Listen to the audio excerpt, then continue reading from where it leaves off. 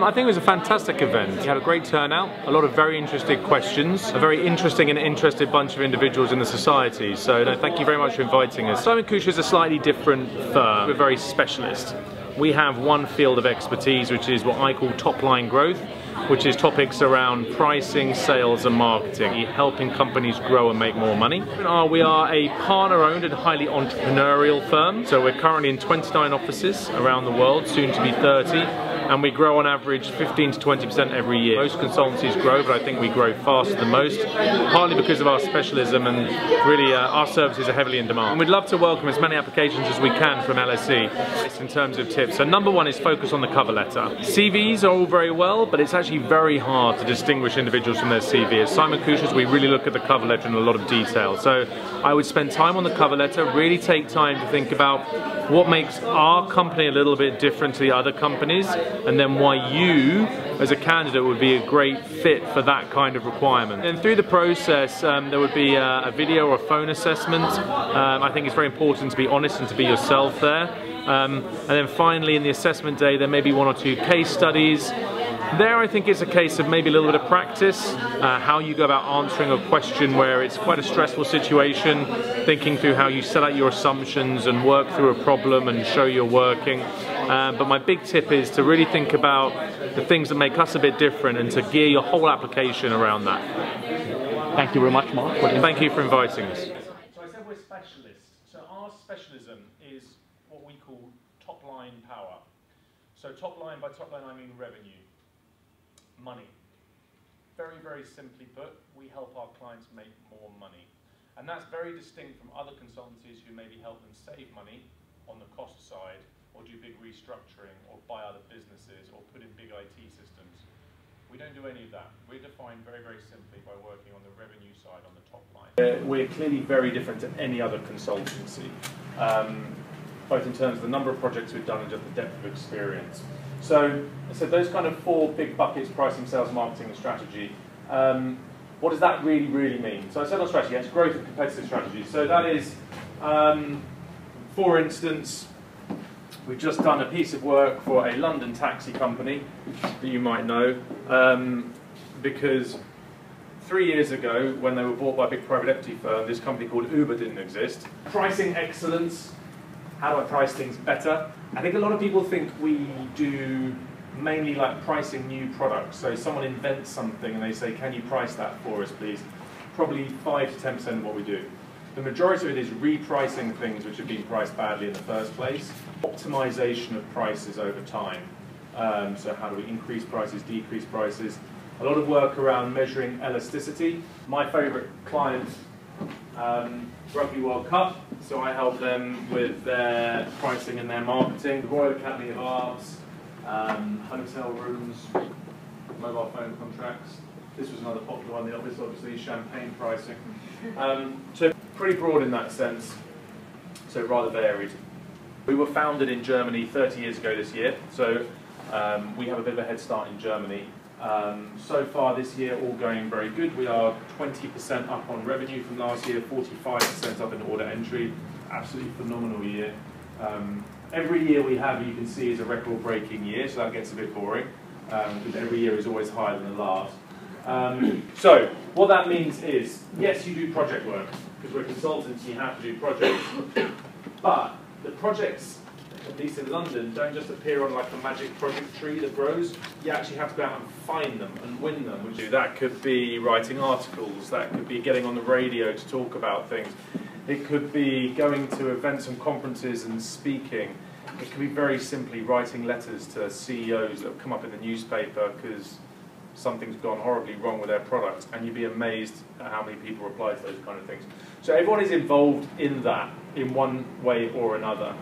It's a difficult process, and even if we wanted to sponsor lots of people, the government don't sponsor very many.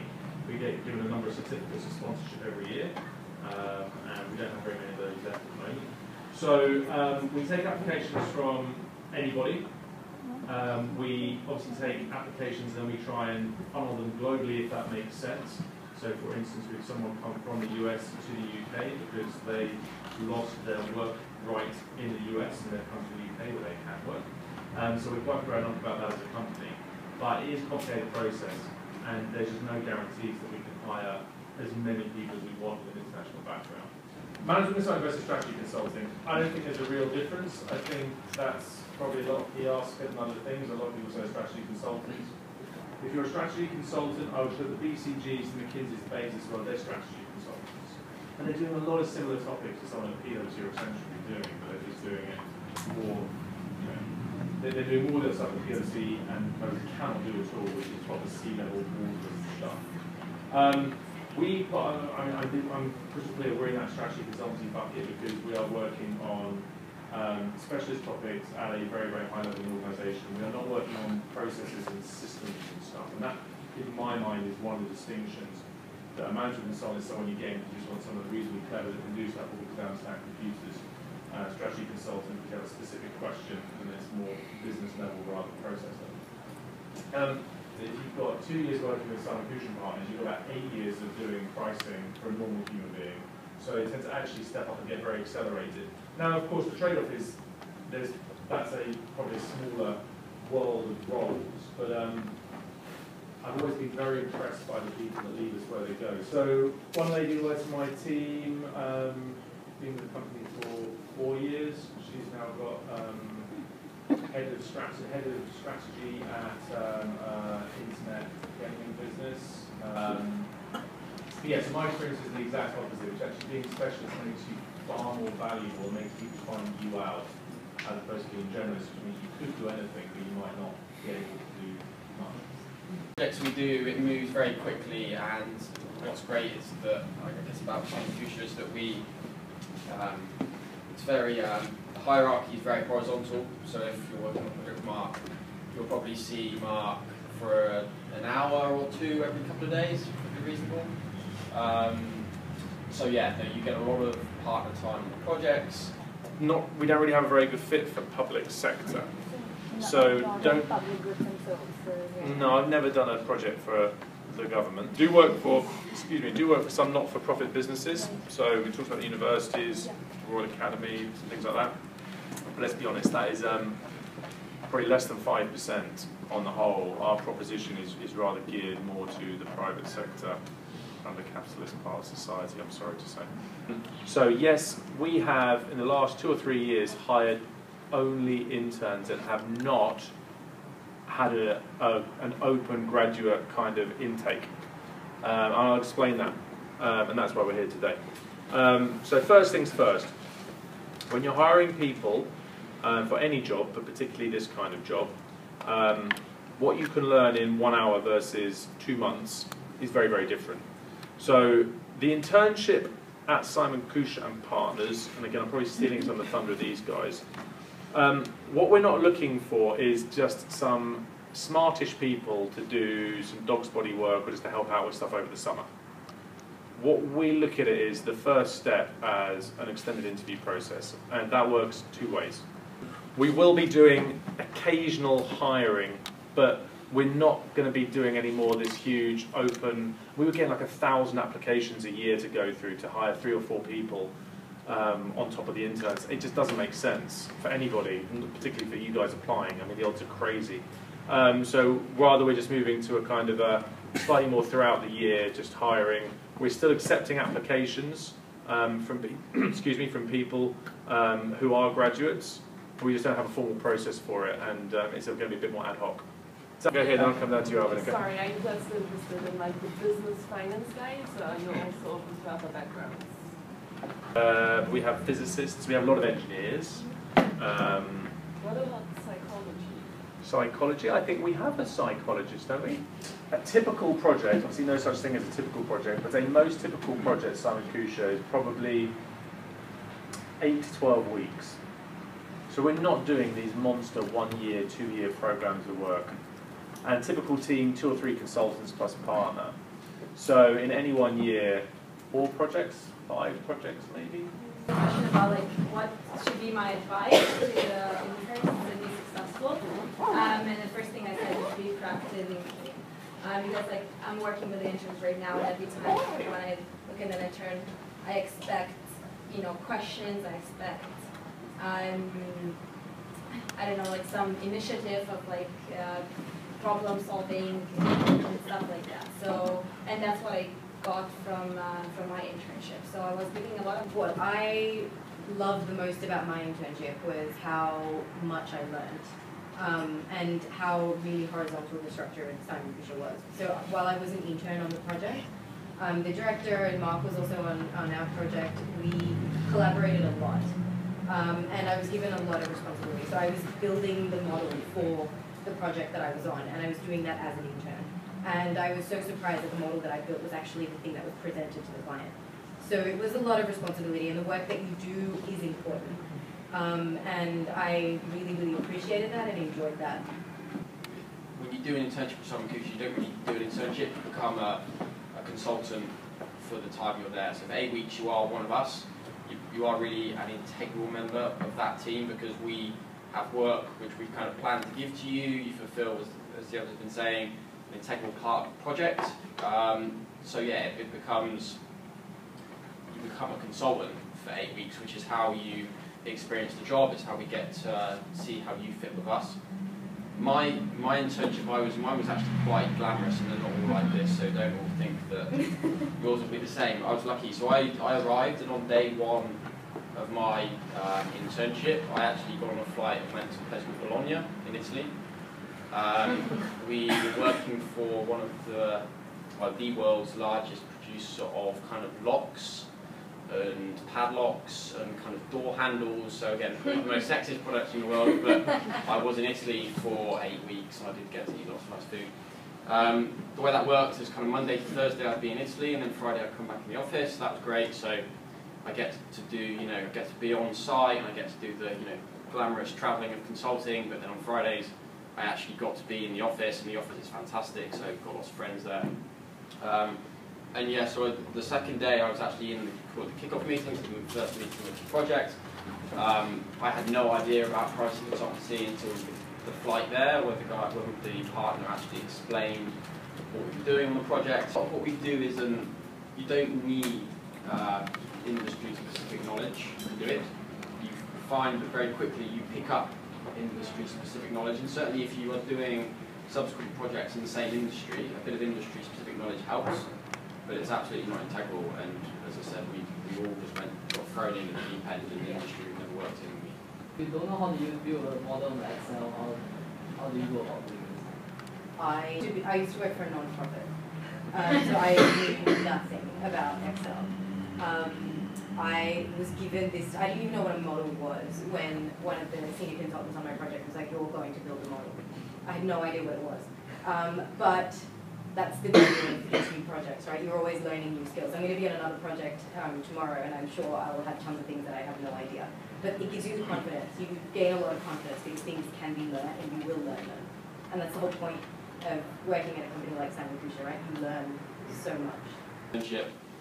I was obviously building the presentation. I was involved in all the internal discussions where we were kind of strategizing, I guess. I was also involved in the meetings we had with the clients. So we probably had, when we were in Italy, we had daily meetings with the client we were working with there. So that was working through exercises, asking questions. I was very much involved with that. First thing I'm going to say, not on the slide, I don't know how typical we are, but when, if you think about how a process at most firms of any scale works, you send a CV and a cover letter. Now somebody has to read those and start making some immediate decisions about, do I progress that on any further before you get into then invited to interviews and things. That's what I send to the cover letters. We don't review CVs. Now CVs are very important, so you still need to have one. In all honesty, all of you guys these days, you're all too highly qualified to distinguish. You're all at fantastic universities, you're all captain of XYZ, you're all on the sports team for this, you're running you're running this, you're doing the other, you've done an internship somewhere, blah, blah, blah. Very, very hard. So the cover letter is a real differentiator. Actually, try a cover letter, picks out some rather key skills in any job, particularly consulting, which is you can communicate, you can write briefly, you can use a bullet point like a business person. You can make a point and you can back it up with some evidence. You can spell. Core skills. I hate to say it, every other single person is the same. They're really clever and go to a good university. take the time to really think about it. What makes you stand out? Why are you different? And thinking about what you know about the company you're applying to, what might they value that's specifically about you? Why this job? Again, all I can urge you to do is to have a little think through here about the nature of the business you're applying to, and again, what is even remotely unique about that. We tend to try and use a bit of evidence and some facts to say, because. That's a really important word, I think. I think I'd be really good at this because, as opposed to, I think I'd be really good at this. So really think through what you know, what you found out, where you've done things you think are relevant. And I guarantee you the most difficult skill in business, but certainly in consulting, is brevity. Being able to say less. It takes a lot longer to say less. My favourite quote, I think it's Mark Twain. If I had a lot longer, I'd have written you a much shorter letter. It does take a lot of time and effort to say less, but it's a very, very important skill. And please avoid the excessively ornate language. I robustly believe that the most enduring feature of my professionalising, I was like, oh, it's awful, you know. Professional, concise, powerful, much better. But you know, at your stage where you've done a lot of things at school and university, but maybe haven't achieved, 10 years worth of experience in a job, you don't need to say that much on a CV. I wouldn't really worry about that. But I wouldn't ever rule it out. There might be a short online test to do. So I haven't done that for a couple of years. That might come back. There might be a phone or video interview or something like that. And then when you're through that, you get invited in for an assessment day, which could have a range of things. Certainly a few interviews, maybe a case study kind of based question, maybe a short presentation. Always a lot of fun. Get a tick on the case study because you happen to get the right answer. 99% of people don't get the right answer because often there isn't a right answer. What we're looking for is people that can look at a problem, can understand the problem, and can work out how to go about solving it. So, the key things to do. Ask questions. That's going to be the very first thing. Ask the questions. If you don't ask the questions, you can't possibly move forward because you won't probably be told all the information, and chances are you'll just go off on the wrong tangent anyway. The questions you ask are, for me at least, often one of the biggest indicators of a smart brain, which is, okay, you've worked out where this is going. Don't ask questions for the sake of it. Don't ask questions that kind of, are trying to show off. Like, I assume da-da-da-da-da. That's not a question. That's just you stating something. But ask sensible questions. State your assumptions. Whatever kind of question it's going to be, there won't be an obvious answer, so you're going to have to make assumptions. What I personally hate is people that say, oh, I have no idea how many taxis there are in London. Can you tell me? Say, well, no, because personally I have no idea either. But how would you make an assumption about that? Let's think it through a little bit. So state your assumptions. It doesn't really matter if they're wrong. If they're wildly wrong or completely odd, that is kind of weird. But you're much better to make one and just move forward with it. Yeah? So that's very important. You can make an assumption, you can move on. Being organised. Disaster is nothing's written down, it's all in the head, and then you can see the sweat, and they're like, oh, the population size, as I said, 10 million or 20 million. Be organised, write it down. Write it down and share it. Sometimes you can do that quite nicely, sometimes again that can be a bit trite, a bit weird, but write down, population 20 million, market share 30%. 30% of 20 million is 6 million. So just work it through.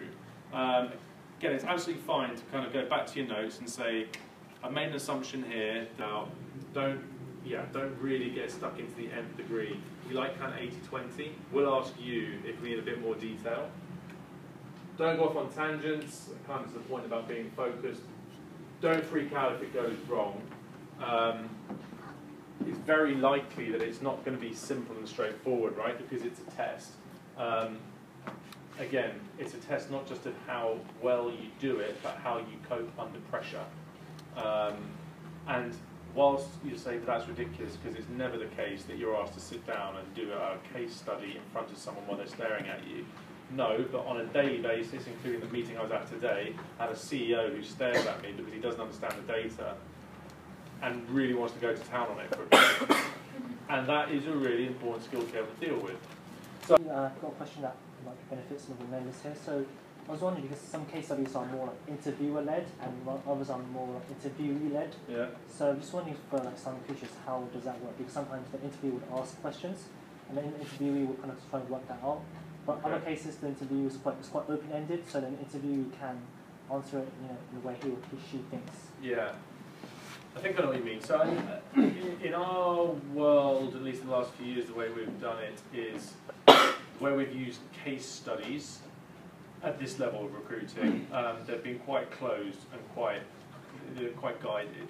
It's not kind of open conversation and meandering over the course of an hour. It's right, here's a situation, here's some information, what do you need to know next? I don't know which of those buckets of yours it falls into, but it's in that kind of close, start, end, finish kind of exercise, as opposed to meandering thoughts over a long period of time. While online, there aren't any shortcuts, I'm sorry to say. You, of course, you're more than welcome to say that you were here and you heard the wonderful Mark Billige speak, and that might help. But no, apply online. Applications close on the 16th of November. At that stage, all we need from you is a CV and a cover letter. You have a bit of an insight now about how we're going to use those two. We then will have video interviews, something new this year. Just like there'll be a number of questions we'll ask you to record on a video, and then successful candidates come for an assessment day, which will be a bit of a mix of cases, maybe a presentation, who knows. So that's the process.